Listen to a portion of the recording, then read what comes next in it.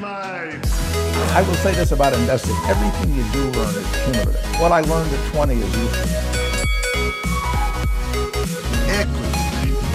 Welcome to another episode of Equity Mates, a podcast that follows our journey of investing. Whether you're an absolute beginner or approaching Warren Buffett status, our aim is to help break down your barriers from beginning to dividend. My name is Bryce, and as always, I'm joined by my equity buddy, Ren. How are you going? I'm very good, Bryce. Excited for this episode. Reporting season is over. It feels like there's a weight off my shoulder. We can talk about something else. Yes. Let's get into it. We have a big show coming up today. Going to kick off with what we've learnt this week. Quick chat about the Bucks, of course. Everyone's hanging on. Yeah, what did you learn at the Bucks? What I learned at the Bucks. So much investing chat at the Bucks. God, Bryce wouldn't stop talking about it. And then we're going to do a bit of a deep dive on Warner Brothers Discovery. Yes. We're going to talk about building an investment thesis and build both the bull and the bear case. Yes. So just a reminder before we start, we're not experts. We're not financial professionals. We're not licensed. We are here just learning like you, and nothing on this podcast should be taken as advice. Now, Ren, 33 days until FinFest, which is proudly powered by Stake. We cannot wait. The news here is that first release tickets are running out. Yes. They're currently at $47. This is an investing and finance show. You always want to be looking for a bit of additional money to get in the markets. So get them quick before they get jacked up to the second release of $67. It's going to be first in best dress for those on the day to grab some awesome merch that is going to be available. And if you're interested in the program and speaker lineup, it's available at equitymates.com/FinFest. We have over 50 experts from around Australia, plenty of sessions to cover all level of investor. Now, Equity Mates, Bryce mentioned merch. When I first met him back at university, he was starting a sunglasses business, Summer Days. Yes. DAYZE. Yes. Yeah. Yeah. And he's bringing back the sunglasses at FinFest. If supply chain issues don't erupt, yes, Bryce is going to have Equity Mates branded sunglasses at FinFest. Free of charge. Free of charge. Oh, Equity Mates. Hell yeah! We're gonna hell yeah. We're gonna be dressed like some of the best in the business. That's for sure. So if you want to grab your merch pack, not only from Equity Mates but from some of the other sponsors, such as our majors, Weno, Magellan, and CoinSpot. Thank you to those guys for being major sponsors. They're all going to have some pretty epic merch as well. And people have probably seen Stakes merch on Instagram. Rumors are they'll be there out in force. Yes. So even if you don't want to hear any of the speakers, even if you just want to get a goodie bag, worth it. That's it. Worth it. All right, Bryce. Anyway. Yeah, let's keep going. We want to keep going with this What We Learnt This Week segment. The week was dominated by your Bucks. It was. Probably not a lot of learning. I had a great time. Learned a lot about you. Yes. Learned about your poor golf skills. Hey. I already knew that. What am I saying? What did you learn? Look, I learnt that, so we went down to Barnbougle for 3 days down in Tasmania and played 2 rounds of golf. Third best golf course in Australia, Something I learned. like that. That's what I learned this week. That's what you learned. It was phenomenal. Had an awesome time. Learnt that you can have a bucks without getting too ridiculous. We had a lot of fun. Yeah. I loved it. Played 2 games of golf, watched plenty of footy. We were so much sport. Treated to an awesome round, AFL finals round, and also the Wallabies who didn't get up. But anyway, it was awesome. Shout out to Jeffrey, the bartender at the sports bar. Shout out to Jeffrey. I learnt that you can make friends with bartenders at sports bars. Okay. All right. Well, let's go back to investing. You've got something here that you did learn, something investing related. So what did you learn? It continues to surprise me how the power of social media and having a massive following leads to just doors opening in terms of investment opportunities and building businesses. I watched the documentary you recommended with Ryan Reynolds and Rob buying McElhaney, and buying Wrexham over in Wales, a soccer club, and one of their whole parts of that is having a massive social following, and they can bring exposure to the club. Yep. And it came out at the time of recording that Kim Kardashian is now going into private equity in partnership with a former Carlyle partner. His name's Jay Sammons. Okay. And they're launching their own private equity fund, leveraging the size of Kim Kardashian's social media account. Okay. And so they're going to be investing in media companies, skincare, all that sort of stuff. She already has a clothing company worth $3.2 billion. Yeah, Skims. Skims, yes. And so this is just a reminder that I personally and you personally, Ren, need to get our social media accounts up there so we can start launching side ventures. So let me ask you this then. If Kim Kardashian knocked on our door here at Equity Mates, would you take the Kim Kardashian buyout? Hell yeah. She's focusing on media businesses. So, I mean, yeah, this is great for us. But it fascinates me that, you know, a former private equity guy, Jay, who worked at Carlyle, now teaming up. It fascinates you that someone wants to work with a celebrity? That might be the least fascinating thing. Well, no. His sole reason, well, not sole reason, but his driver was that she's just got a massive account. So it makes the investments that they take, then they just put the might of however many millions of followers. Yeah. Ashton Kutcher, of all people, was the pioneer of this in the venture world. And so many celebrities have really followed since. But remember how he had the biggest Twitter account for a while? And he used that and then went to all these hot VC rounds and said, let me invest, but give me a discount on the round because of my profile. And he got discount access to, like, I want to say Airbnb and a couple of other big names in that sort of early 2010s period, just because he had such a big platform. And then that's when we saw, like, all the sports stars, you know, like the Golden State Warriors who were in San Fran, they all became VCs in their own right. Kevin Durant, Steph Curry, and then it's gone on from there. Serena Williams is a VC now. Yes, yeah. Just using profile. So the next investor in Equity Mates needs to have over 100 million followers. Or Equity Mates needs 100. Yeah, or Equity Mates needs 100 million. Raise your ambitions. Anyway, if you're interested in the story, check it out. Kim Kardashian has teamed up with we'll do something. Jay Sammons. We'll do something about that on the dive. Sasha's actually already messaged the group with it. So nice. Head over to the Dive's Instagram, Dive's podcast, and you can listen to that. Well, Ren, what have you learnt? So Commonwealth Bank, this is a message to you. Your spend tracking on your app sucks. Yes. Now, I have always been a bit of a vibe guy when it comes to tracking my spending, but this market downturn is such a big opportunity that I figured now's the right time to, like, squeeze every penny, get more money into the market. I sold my car. There's a bit of a backstory there, but it kind of ruins the headline, which is I sold my car to get liquidity. Yes. But when I tried to categorize my spending on Commonwealth Bank, they have these broad, unhelpful categories. You can't add your own category. You can't add your own subcategories.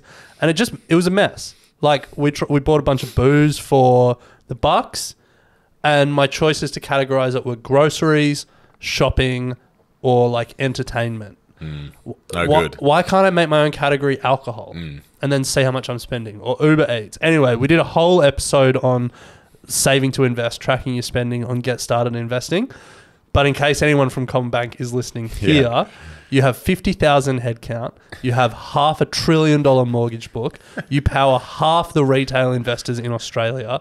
Surely the might of your company can be turned to add your own category or rename a category. Maybe they don't want you to, Ren. Maybe they don't want you to. That's my appeal. That's what I've learned. Good learning. Well, let's move to the meat of this episode. And over the last couple of weeks, Ren, we've had two major TV show premieres. We've had The House of the Dragon, which was the Game of Thrones prequel.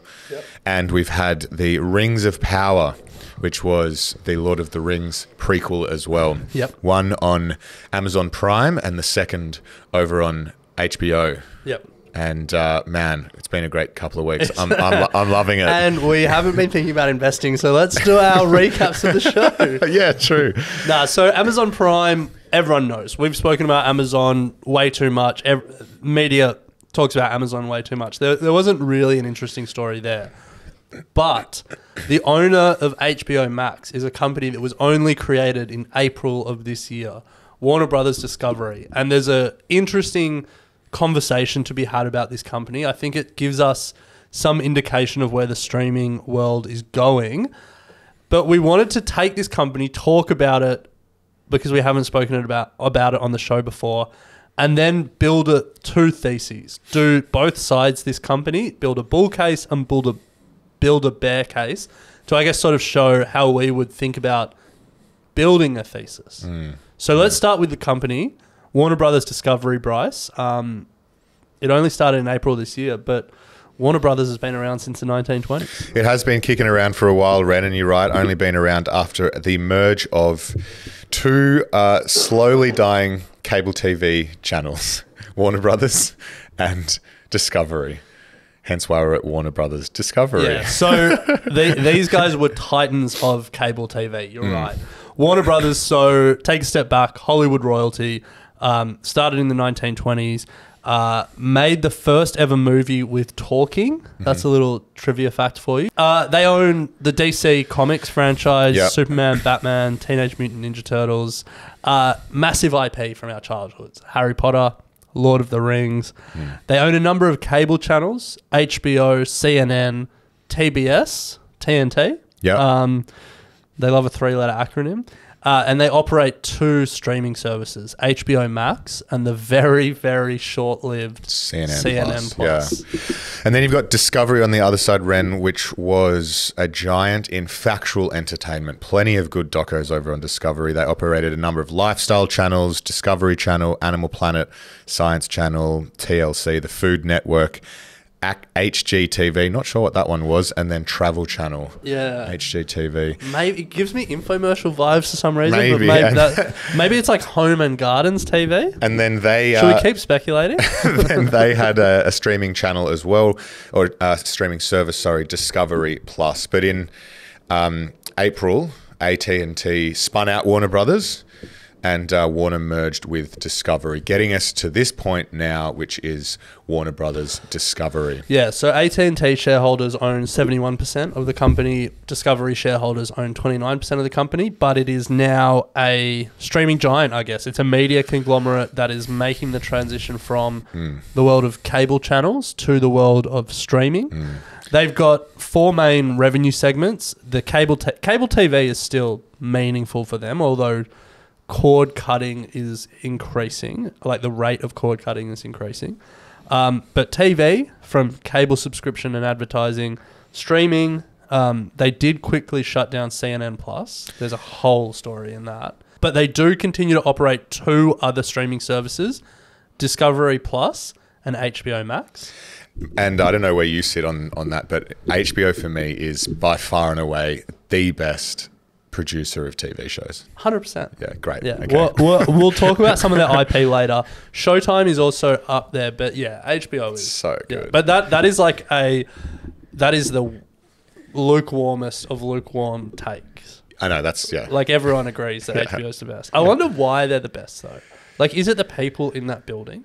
Must be. Because like surely Netflix and Disney are trying to poach those create people. Awesome shows. Anyway, let's keep going. Yeah, anyway.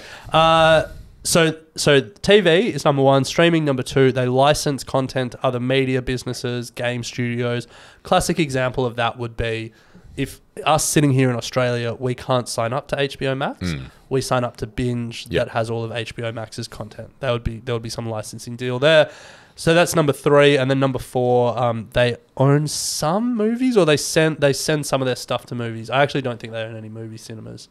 But they make box office. Stuff. Superman, etc. There's a whole side note about how they pulled a bunch of stuff off their streaming services, and to try and push it back into box office. But anyway, you've got some details on the competitors, and importantly for this conversation, how they measure up with streaming subscribers. Yeah, so quick recap of the competitive landscape. So Warner Brothers have a market cap of about 30 billion and 92 million subs across everything that we just went through there. But then you've got Disney, Netflix, and Paramount. I don't actually have Amazon Prime here either. So we've got Disney with a market cap of 205 billion, so much, much larger than Warner Brothers, and they have 152 million subscribers, so just under double Warner Brothers. Netflix, market cap of about 100 billion and 220 million subscribers. They lead the way in that space. And then Paramount, they're the smallest of them all with a market cap of about 15 billion and only 64 million subscribers. So Warner Brothers, not the smallest. In terms of market cap v subs, doing pretty well for themselves. Yeah, now they're like the pure play competitors. So that's a really sort of clean look at market cap and subs. Disney obviously have like a parks business and an Yeah. entertainment business, but that gives you a pretty good idea. Some of the other competitors, so Amazon has about 200 million subscribers, but they have a $1.3 trillion market cap. Yeah. But And then they have there's a web services business. Yeah. YouTube, they don't have a lot of subs. Like 23 million, I think, is their number. They expect to get like to 25 million subscribers. Apple TV. I feel this is a vibe. This is pure vibe. But I feel like Apple TV's been a bit of a flop. Maybe. What do you reckon? We pay for it, but I just don't really know what we use it for. Anyway, The Apple TV box, like Apple Nail Electronics, yeah. hardware. That's good. That's epic. Yeah. But the streaming service, like the content creation business, Don't need it. I think we pay for it as a house as well. Apparently, they have 40 million, according to Barron's, but they don't split it out, I think. Right.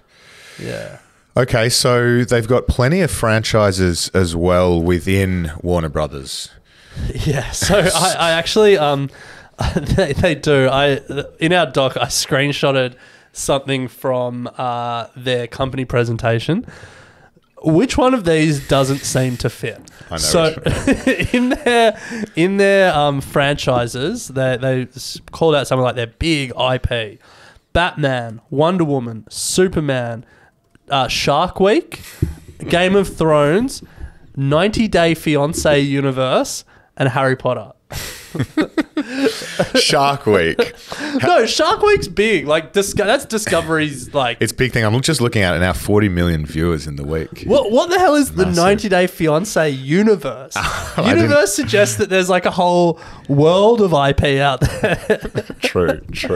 There was someone who just needed to like Fit fill something the in. slide. Yeah, fit something in. I mean, like Lord of the Rings could have gone there. They could have. True. Yeah. Anyway, so let's just take stock, Ren. So we've had a merger between Warner Brothers and Discovery to form Warner Brothers Discovery after being spun out from AT&T. They've got four main revenue streams and are in a pretty competitive landscape at the moment, as we know, and we've spoken about a number of times on the show.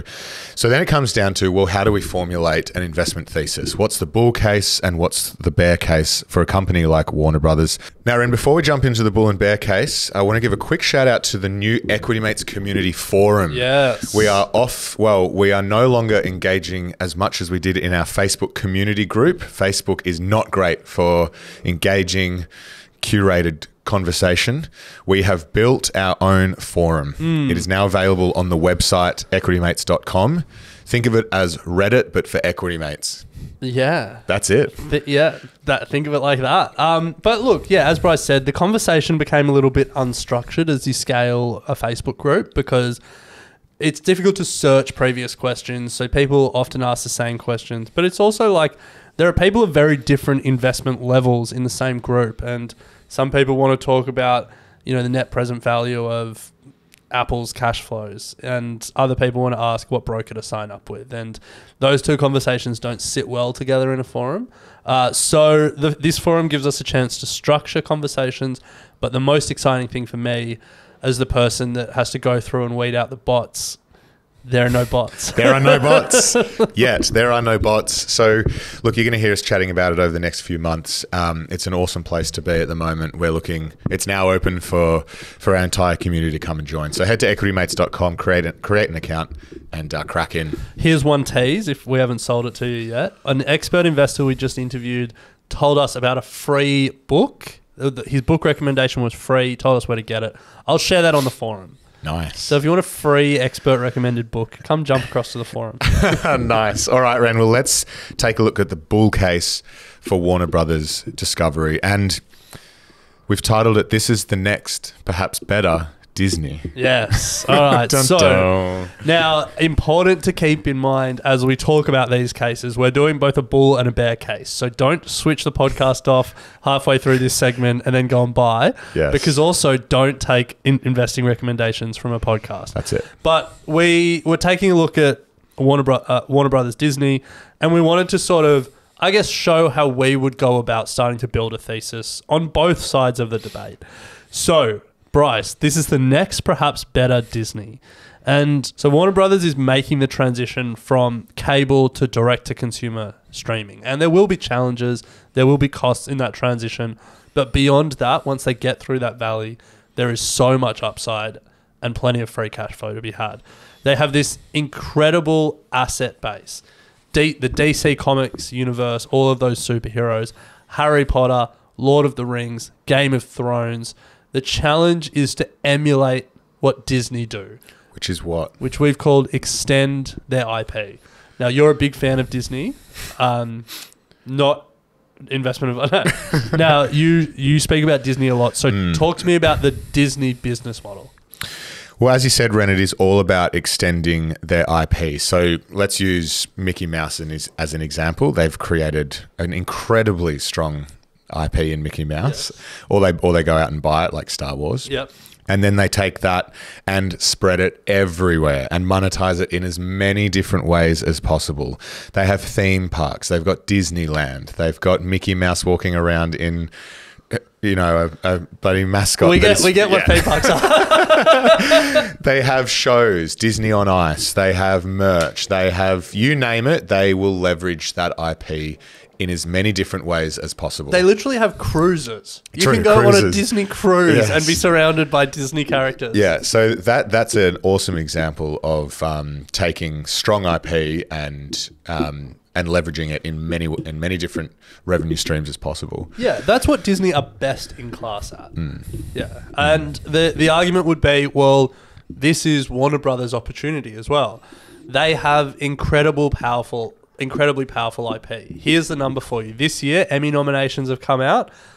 Warner Brothers Discovery won the most, 193 Emmy nominations. Wow, feels like a lot. I couldn't find if that was a record or not. Feels like it. Well, I guess I would have been able to find it if it was a record. So, true. But 193 Emmy nominations, and Bryce, to back up your argument about HBO, 140 of them from HBO. Wow. Yeah. Well, there you go. Yeah. Point proven. So I guess imagine next.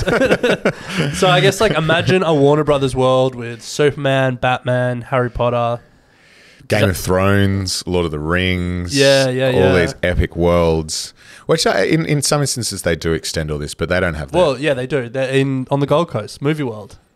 True. Yeah. We'll get to that. We'll get to that. Who goes to Movie World? Is it even open? Well, it was. Was it? Yeah. Yeah. Okay. I don't think they own it though. I imagine they would have licensed it because isn't it owned by Village Roadshow or something like that? Yeah. But Bryce, when we were talking about extending the IP and building the bull case for Warner Brothers, Disney, too kids focused. Well, I don't think too kids focused, but they just are kids focused. Yeah. No, well, in building the case for Warner Brothers, that's what you would say. Too kids focused. Kids don't have disposable income. Yeah, you'd say how powerful is Pest of Power? Adult opportunity. Sure, you for Warner Brothers or Disney have an opportunity to go in adults if we're building the bull case. Yes. Anyway, let's very kids focused. What do you mean by kids focused? Like all their IP, their parks, their cruises. Yeah. It's driven by the kid. Mickey, Star Wars, Pixar, they're incredible IP, but the IP is focused on kids. Yes. Now, kids is a massive advantage because parents are willing to spend a lot of money on their kids. Kids don't understand the value of $1, so they'll pester you into paying $15 a day to skip one line at a theme park or to go to Florida to go to a theme park in the first place. Pest of Power is incredible.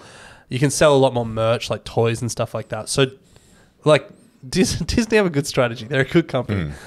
But it's the interesting conversation with Warner Brothers is all their adult-facing IP, all their adult-facing content. Like, what are their opportunities there that are different to Disney? Yeah, it's a good question. I don't have an answer, but I'm just thinking that your appetite, the older and older you get, you have to be very creative in how you extend the IP. Yeah, well, business isn't easy.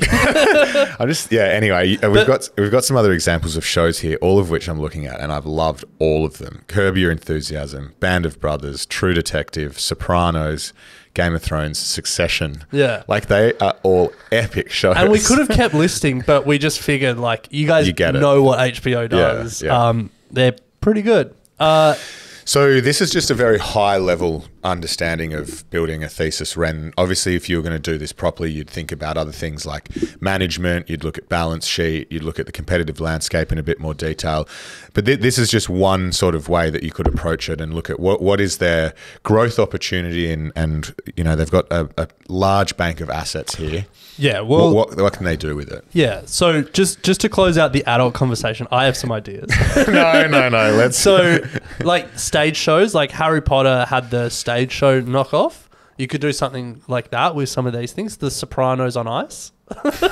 This is my thing, though. Like no, hold on, I've got more spin-off movies. So all these TV shows, like where's the?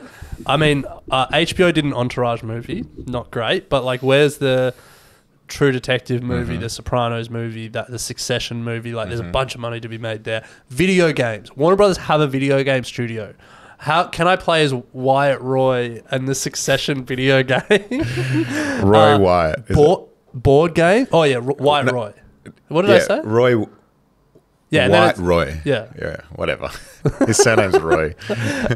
Video games, board games. Yeah. Monopoly, Succession Monopoly. Yeah. Like, where's that at? Themed bars. Good one. Yeah, that's better. I like that. Curb Your Enthusiasm theme bar, or like in the latest season of Curb Your Enthusiasm, Larry starts a spike coffee shop. Knock a few of those up around LA. Like, let's get that going. Let's go. And my last question to you, Bryce: what does an adult theme park look like? Not fun for me.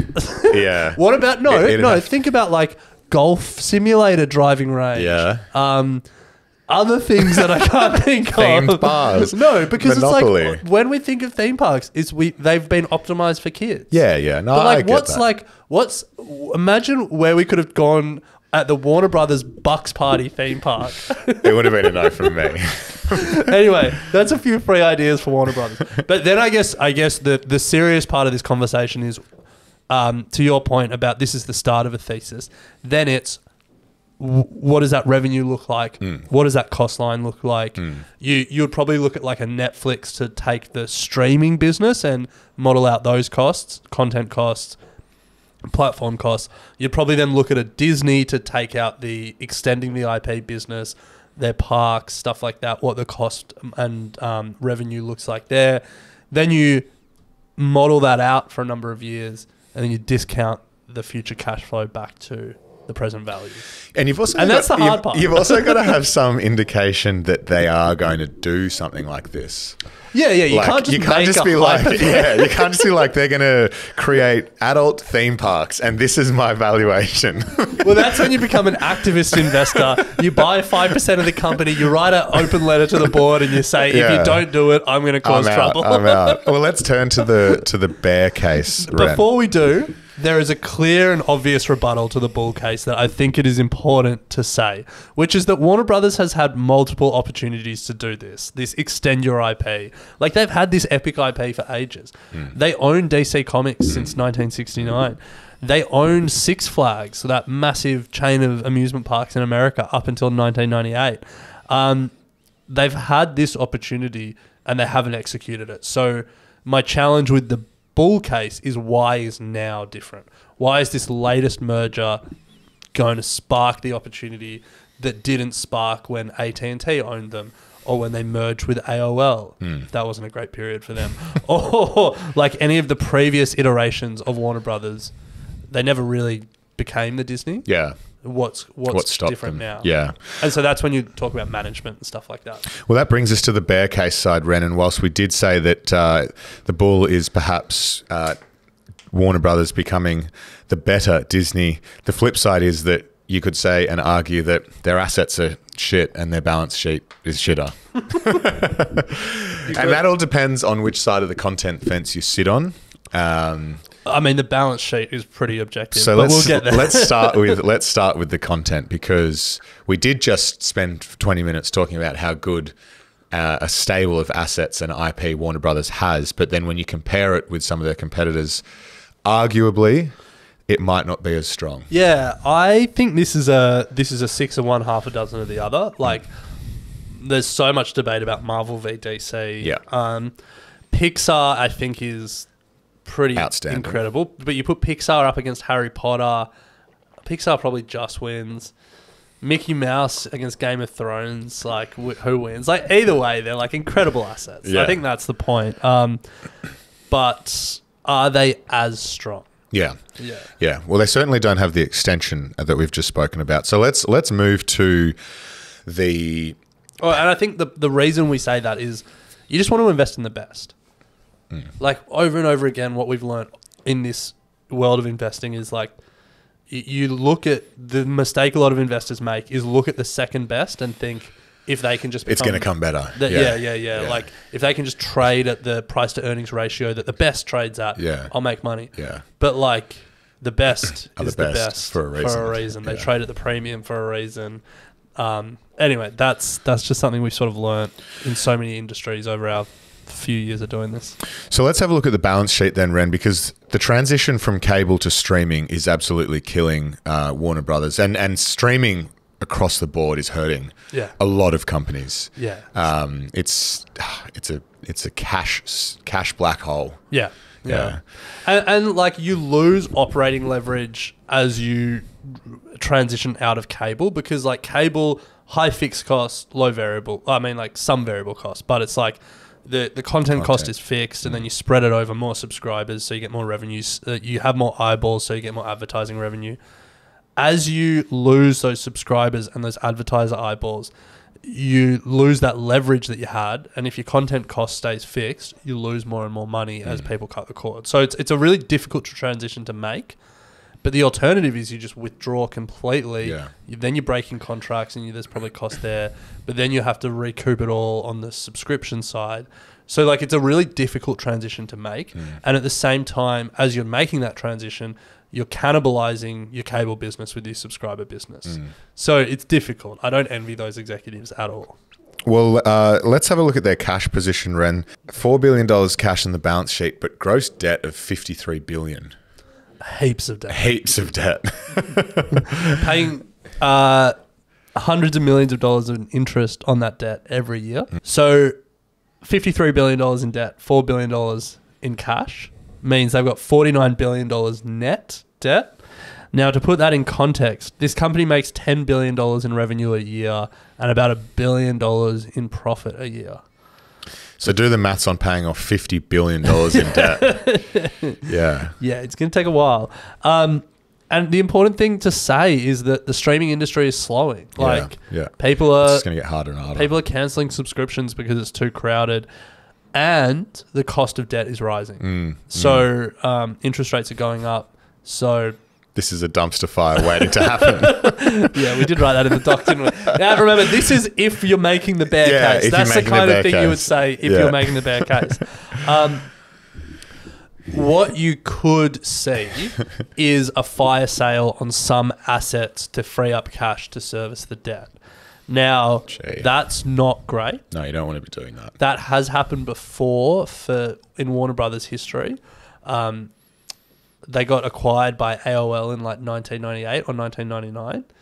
You know what happened to AOL in like 2000, 2001? Bust. The tech bubble burst. And so like I think they actually ended up just selling AOL for like a fraction of the valuation when the merger happened.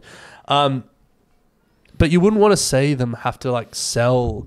No, it's just like basic personal finance. You don't want to sell assets to cover... Imagine if they had to sell debt like repayments. Imagine if they had to sell HBO. Lord of the imagine that. But like Lord of the Rings, the IP to that to Disney. Yeah. Or like DC Comics. You probably couldn't sell it to Disney, but you'd sell it to like Netflix. Yeah. Like it would just I mean, we're not saying that's going to happen, but like that's the risk of a highly levered company, that they have to sell a prize asset at some point to cover that debt. So that's the downside. Now, Bryce, I want to put it in some context into some research that we found. So Warner Brothers Discovery, their net leverage is five times. According to one media analyst we found, like an analyst of the media industry, they don't want to look at companies above 3 times. For comparison, Comcast is about 2.5 times. Disney is about 2.2 times. So they're more leveraged they've got more debt than their competitors, I think is the first thing. And we spoke about the one risk of debt, which is the risk of having to sell assets. Yeah. The other risk is can you keep up in the content arms race? Because there is a content arms race. Amazon have spent $715 million on buying the rights and making the first season of the Rings of Power. Yeah. $715 million. This company has $4 billion on its balance sheet. Yeah. For context, remember who you're playing against. Apple, Google, and Amazon in the streaming wars now, as well as like Netflix and Disney. Cash City. Apple, Amazon, Google, I think all of them have like 50 billion plus cash on their balance sheet. Easy. Yeah. So that is the challenge. Can Warner Brothers keep up in the content arms race and service that debt? Yeah, it's a great question. I mean, doesn't Apple have something like 200B or something on their balance sheet? Probably, yeah. Something ridiculous. But yeah, and that really is a quite a compelling argument to add to a bull case, a bear case. I'm actually not done. I've still got one more point. Oh, hit us. So we've spoken about debt, the quality of their assets. Are they as good as Disney?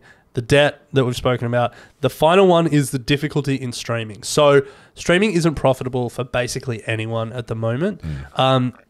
The company, Warner Brothers, have said streaming will start to become profitable for them at 130 million global subscribers. They're at 90 million so now. 40 million more. Do you reckon that's doable? Well, I'm surprised at how some of these streaming services have grown from 0 to close to 100 pretty quickly. Yeah. But then others haven't, like Apple. Yeah, but others have sort of fallen. I think it's they've got the right. They're in a good position with the assets they've got, but putting on another 40 million in this day and age, it's hard to tell. It's tough. It's really hard to tell. The other thing to keep in mind is the company have said they're going to merge their streaming services. So HBO Max and Discovery Plus will become one with all of CNN's stuff in there as well. I don't know what the overlap between those two is, but there will be some overlap. So they'll take a step back before they take a step forward. I reckon they'll get to 130 mil. I mean, if HBO Max was here in Australia, I feel like we'd both be signing up. No, like, got Binge. Well, no, but Binge would lose the content. They would lose the licensing deal. Yeah. Yeah, well, I can't see 40 million's a lot. They added net 1.7 last quarter, I think. So, like, that's something, but... It's something, but, like, you've got, like... the time to get to 40 million versus the costs that are going to continue to increase to compete with everyone else who's sucking away those potential 40 million is only going to get more and more. Yeah. So that's the bear case. That's the bear case. So bull v bear, that's how you build it. That's a high level. Then you get into the financials and all that stuff, but that's not easy to explain. No. I'm moving to sell C3. Well, we could do a deep dive on management, for example. We could do a deeper dive on some of their competitors, but this is just a high level starting point for how you could think about building a bull and a bear. Sure. If you have a company that you'd like to get a high level starting point on a bull and a bear, hit us up. We'll give it our best.